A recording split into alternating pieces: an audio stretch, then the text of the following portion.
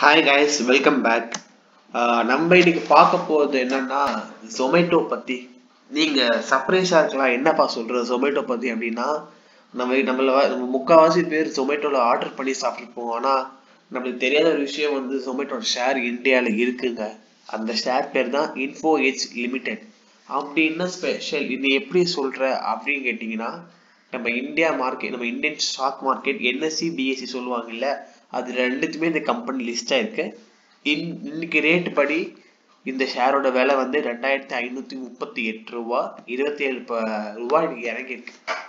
ஆனா ஒரு வருஷம் லோல இருந்து 77 மடங்கு இது ஏறி இருக்கு. ஆனா இவ்வளவு விலை கொடுத்து இந்த ஷேர் நீங்க வாங்கணும்னு கேட்டீங்கன்னா, இவ்வளவு விலை கொடுத்து வாங்க தேவையில்லை. கண்டிப்பா தான் ஒரு கரெக்ஷன் வரும். ஒரு 2300 2200 அப்படி வாங்கி வச்சீங்கன்னா இந்த வருஷ கடைசியில ஒரு 3000 அப்படின்னு சொல்றீங்க போலாம். நீங்க கேட்பீங்க, இந்த ஜொமேட்டோன்னு போட்டிருக்கு, எப்படி ஜொமேட்டோ ஷேர் அப்படின்னு கேட்டீங்கன்னா, இந்த கம்பெனி, இந்த இன்ஃபோ எட்ஜ் இந்த கம்பெனி இருக்கு இல்லையா, இந்த கம்பெனி ஜொமேட்டோல வந்துட்டு 26 மடங்கு ஓனர்ஷிப்பை வச்சிருக்கு. 26% ஓனர்ஷிப் வச்சிருக்கு. 26 100% இருந்துச்சுன்னா அதுல 26% வந்துட்டு இன்ஃபோ எட்ஜ் ஹோல்ட் பண்ணிருக்கு. ஐ மீன் அவங்க காசு கொடுத்து அந்த ஸ்டேக்கை வாங்கியிருக்காங்க. இப்போ இன்ஃபோ எட்ஜ் நீங்க ஜொமேட்டோனாலேயே வாங்கலாமா அப்படின்னு கேட்டீங்கன்னா, உங்களுக்கே தெரியும், முந்தி யாருமே ஆன்லைன்ல வாங்கி ஆர்டர் பண்ண மாட்டாங்க. இப்போ ஸ்மார்ட் போன் வந்துருச்சு, எல்லாருமே இப்போ செல்ல பார்த்து ஆர்டர் பண்றாங்க. ஒரு ஸ்வீட் வேணா கூட ஆர்டர் பண்றாங்க. வெளியே ஹோட்டல் போய் சாப்பிட்றாங்க இல்லையோ, வாரத்துக்கு அட்லீஸ்ட் ஒரு முறையாவது போன்ல ஆர்டர் பண்ணி சாப்பிட்றாங்க. ஸோ இந்த கம்பெனியோட ஃபினான்ஷியல் பர்ஃபார்மன்ஸ் நீங்க பாத்தீங்கன்னா, ஃபினான்ஷியல் பர்ஃபார்மன்ஸ்னா அதோட ப்ராஃபிட் எப்படி இருக்கு அப்படின்னு பாத்தீங்கன்னா, 2011 போது அது சம்பாதிச்ச மொத்த சேல்ஸ் 321 கோடி தான். ஆனா 2019 போது இந்த ஜொமேட்டோ அதெல்லாம் வாங்கினால 1200 கோடி. நீங்க அந்த வித்தியாசத்தை பார்க்கலாம். ஒரு 10 வருஷத்துல ஜொமேட்டோ வந்ததுல இருந்து எப்படி ஒரு மாற்றம் இந்த கம்பெனிக்கு வந்திருக்கு நீங்க பார்க்கலாம். அதே மாதிரி ஆப்பரேட்டிங் ப்ராஃபிட்னா அதோட செய்யற தொழில இருந்து எவ்வளவு ப்ராஃபிட் வருது, அதர் இன்கம் இல்லாம எவ்வளவு ப்ராஃபிட் வருது அப்படின்னு பாத்தீங்கன்னா, 2011-12 வெறும் 100 கோடி 140 கோடி தான் இருந்தது. ஆனா 2019 வந்துட்டு 341 கோடி ரூபாய் சம்பாதிச்சிருக்கு.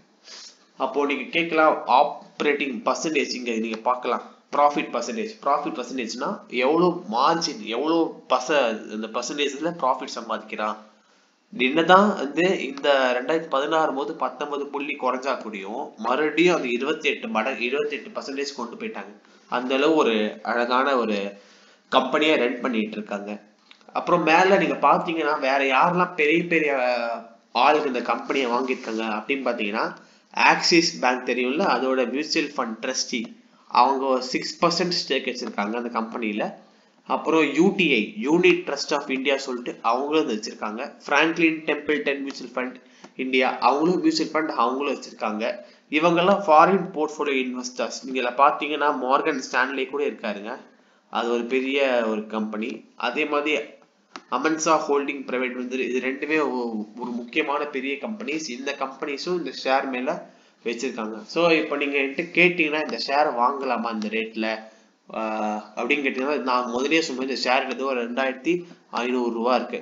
ஸோ நீங்க என்ன பண்ணுங்க, ஒரு 2200 வரும்போது இல்லை 2100 வரும்போதுல ஒரு 10 ஷேர் வாங்கிச்சா கூடியும் வருஷ கடைசியில நம்ம ஒரு 3000 இந்த ஷேர்ல இருந்து எதிர்பார்க்கறாங்க.